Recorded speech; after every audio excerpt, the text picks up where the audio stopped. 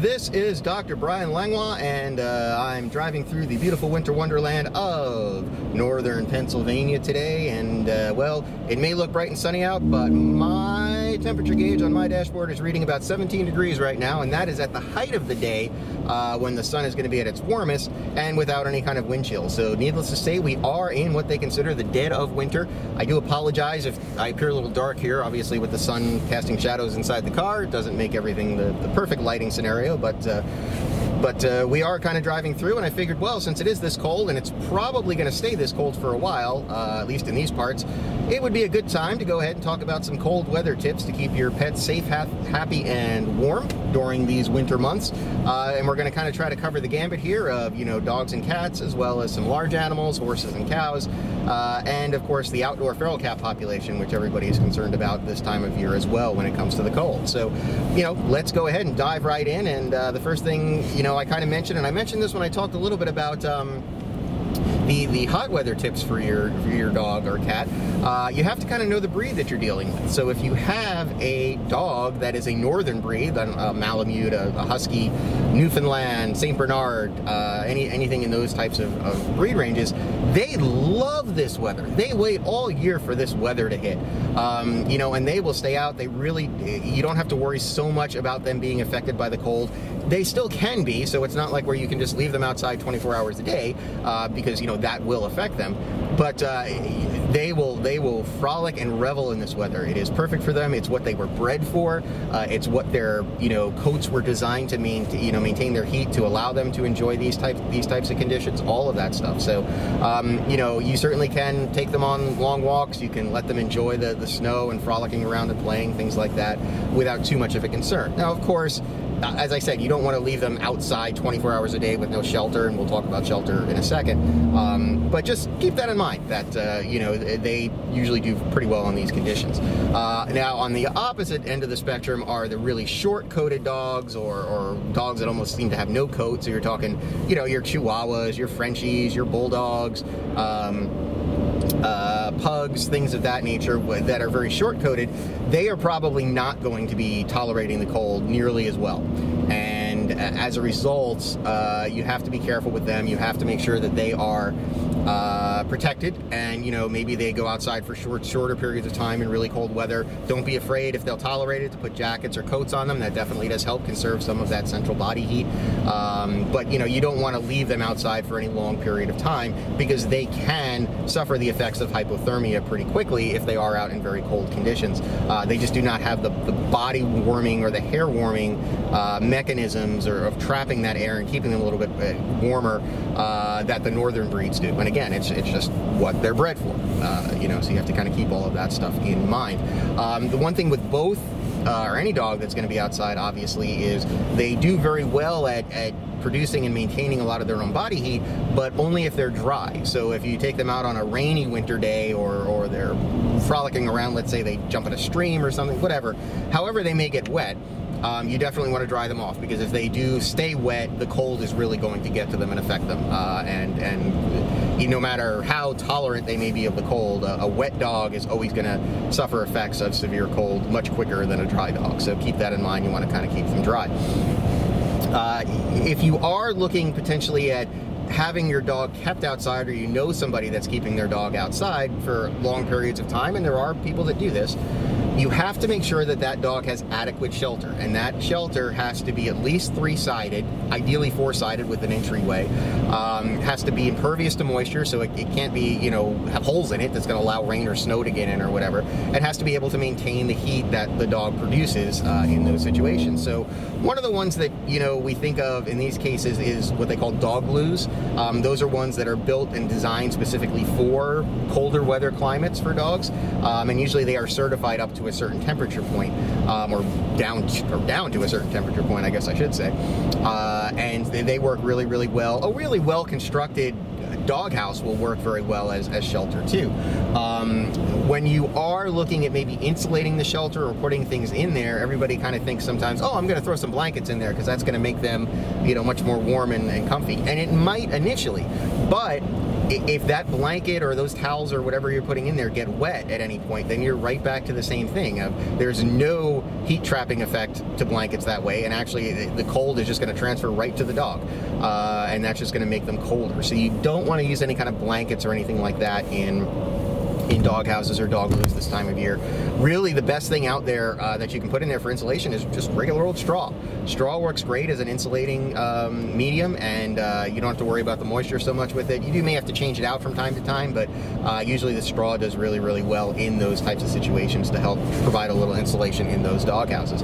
Same thing for feral cats, and we'll talk about that in a little bit later on. So if you do see any animals out in these types of conditions, the really cold weather, make sure that you have shelter for your own dog, or that if you see somebody with a dog out, that they have shelter for their dog.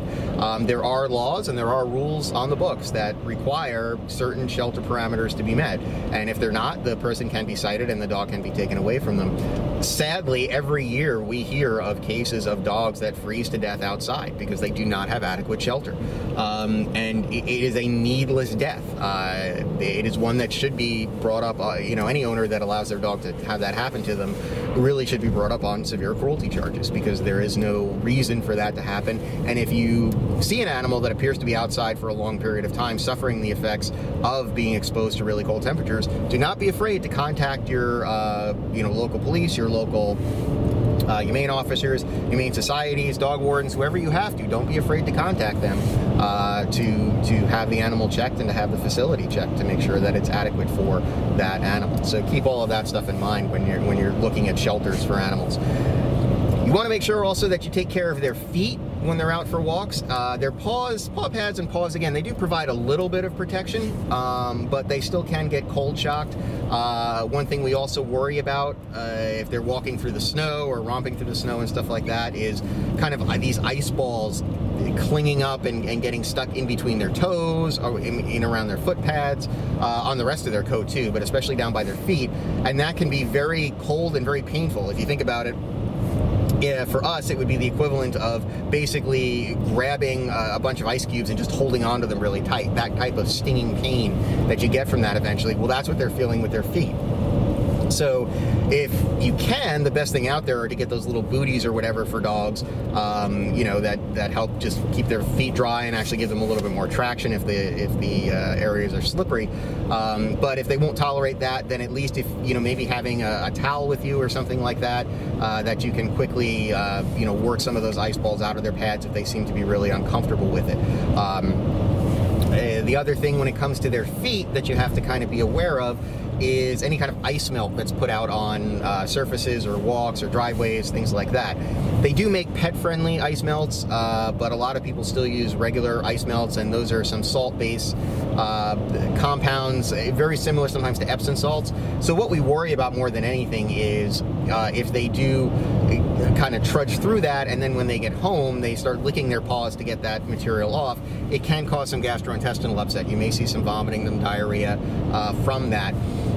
It may also, depending on the product, may cause a little bit of irritation to their paws, so you want to be on the lookout for that. And the easiest way to really avoid any of that happening would be to just go ahead and have a warm washcloth or a warm water towel or whatever, and just wipe their feet off when they come in, so you kind of remove that salt residue from their feet. And you certainly can use that same warm water washcloth or towel or whatever to help move or remove some of those ice balls that may cling to their coat or in between their feet. You don't want to use super hot water, because obviously you can do damage and burn their skin with that. But you know, if you want it, if they'll allow it, just lukewarm water or whatever, just soaking their foot in it a little bit to dissolve some of those ice crystals or balls that may have developed. You certainly can try that as well. But most dogs are fine with you just kind of massaging things with a warm washcloth or something, just to remove and melt off those ice balls so they don't cause any further problems going on down the line. So obviously, you know, taking care of their feet is a big thing. We talked, obviously, as we've gone through here, about some of the things to worry about with, you know, small animals. Large animals have concerns as well, and I think it's sometimes things people don't necessarily think of. But, you know, you definitely want to, if you have horses or cows, check with your veterinarian, see what kind of things you might need to have in place to allow for safe and happy times for your horses or other livestock that may be out on the farm. Some of the big things that we hit upon when we talk about insuring things for horses especially is making sure that their calorie content is good and that their food and diet intake is proper. You know, you may think, well, in the winter they're not going to be quite as active, but that doesn't necessarily mean that they're not using more energy to create heat to keep themselves warm. So while it may be counterintuitive, you may actually need to increase their diet and calorie intake a little bit in the winter months to help them maintain their body weight and you know, maintain their warmth. Cool, fresh water is another big thing with horses. Again, people may think that, you know, well, they're not doing much, it's the winter, they shouldn't be sweating, they shouldn't be exercising, so they don't need as much water. No, they might even need a little bit more water than normal in the winter months, again, because you are worried about them potentially dehydrating, but also just the effects of all of that cold and trying to keep warm and all of that certainly can cause some issues with them. So you definitely want to make sure that you keep the water fresh. You want to make sure that there's no frozen water, especially the automatic waterers. You got to go out and check those every day, make sure that there's fresh, cool water for them, and you won't run into any problems. Colicking from not having enough water is something that we sometimes see in the winter with horses. So, but again, you definitely want to check with your vet about all of that stuff, and any other farm animal tips as far as keeping them safe. The final thing to kind of talk about here would be feral cats and outdoor cats. And obviously there's a lot of people that take care of colonies, take care of feral cats, and want to make sure that they are doing okay. Most outdoor cats do very well. They will throw a lot of heat themselves, again, provided they stay dry. So long as you have a pretty good area where they can hang out and get out of the elements, usually they will keep themselves fairly warm. But you can make very inexpensive, out of plastic tubs, and we're showing you some pictures of that now, feral cat shelters. And again, you can just pack them with straw, and it works really, really well for them. They really enjoy them. Multiple cats usually can stay in them, and there's plenty of online sites that can give you instructions on how to make them as far as all of that goes. Other things, kind of just like you would always worry about. You want to make sure there's always a water supply. In the really cold temperatures, water freezes very quickly, so even if you can have maybe a heated dog bowl, heated water bowls out there for dogs, those work really, really well for feral cats, and just keeping the water unfrozen so that they can drink it. You want to make sure that they have a really good supply of food. Dry food is certainly fine. That will work perfectly fine for cats. Canned food you can use, but again, that can get a little tricky. Things can freeze, so you want to be aware of all that. So make sure that you take care of the feral cats. You watch to see how they're doing, and if you notice any problems with any of them, obviously let your veterinarian know. But like I said, in most cases, ferals do pretty well when it comes to taking care of themselves in the winter, so long as they have a good food supply, they have water, they have shelter, and they do fine. As far as that goes. So that kind of covers a quick overview of some of the basic things you want to be aware of when it comes to, taking care of your pets in the winter. Of course, you always want to be on the lookout for any signs of problems, such as potential hypothermia in your pet. I warn people too, just because it's winter doesn't mean that it's okay to leave your pets locked in a car. They can suffer hypothermia in a car just as easily as they can suffer heat stress in a car. And even if it is a cooler day out in the winter and you have them locked in a car and you're dealing with one of those northern breeds, you actually still can get heat issues and heat stroke issues even in those types of temperatures, which you may not think about. So still do not leave any animals locked in a car for any reason. There's no reason for it, and they still can suffer pretty serious health concerns because of it. So keep all of that stuff in mind as well. And that, of course, is going to bring us to what everybody loves about this show, and that is Doc's Top 5 Takeaways on this episode of Driving with Doc. And so let's get right into it with number 1, and that, of course, is that, remember, different breeds have different cold tolerances. So kind of know the breed of animal that you have to make sure that you understand what that animal may need or not need as far as winter care is concerned. And that goes to large animals as well, not just small animals. There are certain breeds of horses, I'm sure, that tolerate the cold a lot better than others. Certain breeds of other livestock that do. There's certainly things that you need to talk to your vet about at all times to make sure you're taking care of them in the winter months. Number 2, if you do have an animal, a dog that needs to stay outside, make sure they have the proper shelter. And by law that's required, and by ethics that is required. So all the things we talked about there, you want to make sure that that shelter is adequate, it is dry, it is providing enough warmth, and it provides everything that animal needs to survive. It's the same thing on the large animal side again as well. Horses certainly can use shelters that they can go into. So they do enjoy the colder weather, but they also do need a place where they can get out of the elements. So a lean-to structure usually in the horse paddocks is fine. So that brings us to number 3. You want to always protect their feet, both from the effects of cold and snow and ice buildup there, as well as from the ice melt that they may walk through if they're walking through sidewalks or things like that. Keep their feet protected, and they'll be much happier and healthier for it.